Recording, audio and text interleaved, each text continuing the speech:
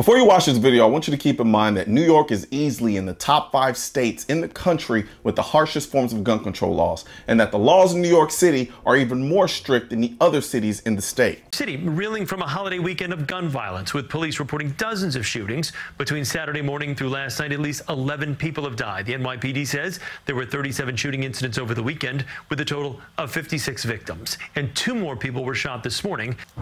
From the Bronx to Brooklyn, Manhattan to Queens and Staten Island, all 5 boroughs far from free of gun violence this Independence Day weekend.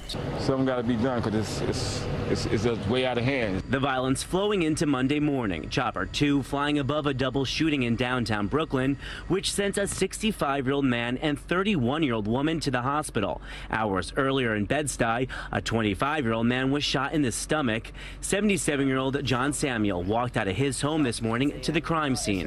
It's sad and it's hurtful, really. You know, just so evident that we're in a bad time right now. Ever since the death of George Floyd, everything is changing when it comes to policing. The mayor says while he's making good on his police reform promises, he's also putting an end to gun violence in the city, starting with a grassroots plan involving the community. And it rolls out Friday night. Increased NYPD presence at hotspots at key locations, more patrol officers on foot, in vehicles, community leaders, community organizations walking with police officers, showing common cause. So how is this possible? I thought all of the gun control laws were supposed to prevent and stop all of this type of violence. Do you know how hard it is to legally get a firearm in New York?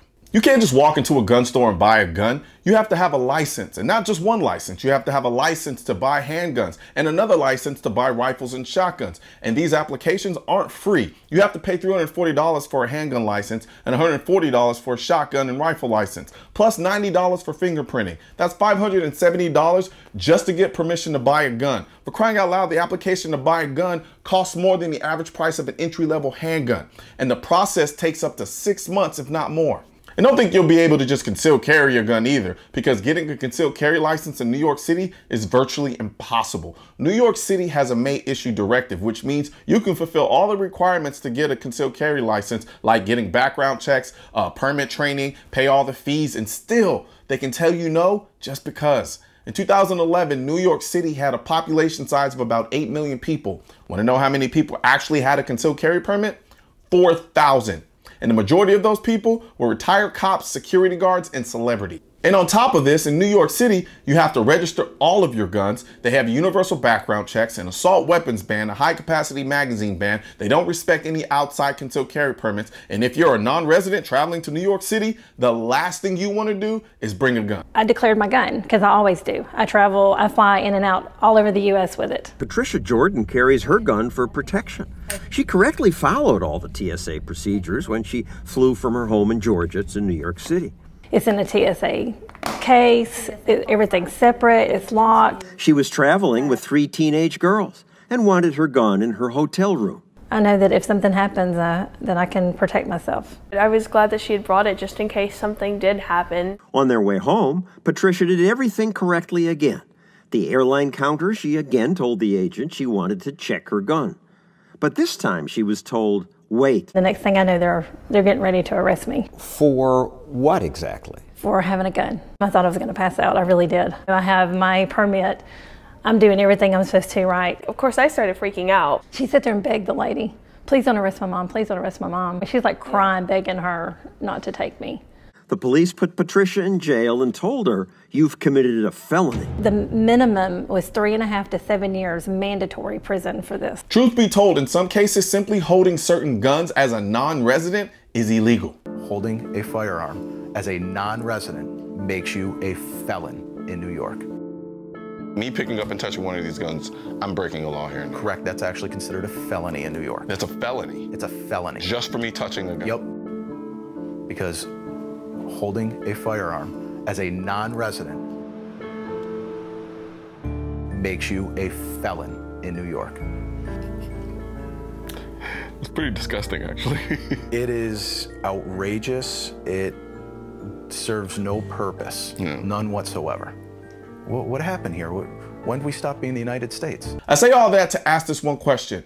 Why aren't these gun laws working? If there was ever a time these gun laws should be working and keeping guns out of the hands of criminals, it should be now. If gun control was so effective, none of these criminals would have the guns they have to commit these crimes. But here we are in 2020, and they not only have these guns, they're slaughtering people with them. So much so, the mayor is scrambling, trying to do something about it. And the reason he's scrambling is because he can't blame it on the lack of gun control this time, because New York City has all the gun control in the world, and it's not stopping this violence.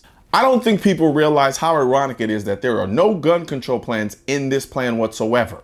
We're talking about a city that prides itself on its gun control laws and brags about how it made New York City so much safer over the years. But now that there's a massive increase in shootings, despite what gun laws are in place, how interesting it is that now you want to try a more nuanced approach to solving the issue that doesn't involve infringing on people's rights. I always get funny looks when I say gun control is not about stopping criminals, it's about controlling people. The anti-gun politicians know they cannot stop criminals from getting guns. And truth be told, they don't really want to stop them, because these anti-gun politicians need the chaos that these criminals create to justify creating more laws that require law-abiding citizens to give up more rights and power to these anti-gun politicians, because they know that if there are no monsters that people need protection from, or if the people are able to protect themselves from the monsters using their two-way rights, then these anti-gun politicians would then be forced to do the hard work of actually getting to the bottom of what drives this type of violence. But that solution is complex and long-term and doesn't make for a neat little good campaign slogan come re-election. Right now, there's a culture war against the Second Amendment, which is why I need your help spreading our message to counter their message. You can help do this by leaving a comment, sharing this video, and clicking the bell and subscribe button. Let my voice be your voice, and let them know you want to keep America tactical, because the right to keep and bear arms shall not be infringed wasn't a suggestion, it was a directive. Also, if you're wondering where to purchase your AR-15s are essential, I will not comply. I am the militia. I lost all my guns in a boating accident, and your state-specific Keep America Tactical shirt, click the link next to my head or the link in the description section. Or if you're watching this on a mobile device, tap the small triangle on the lower right-hand side of this video and click the link in the description.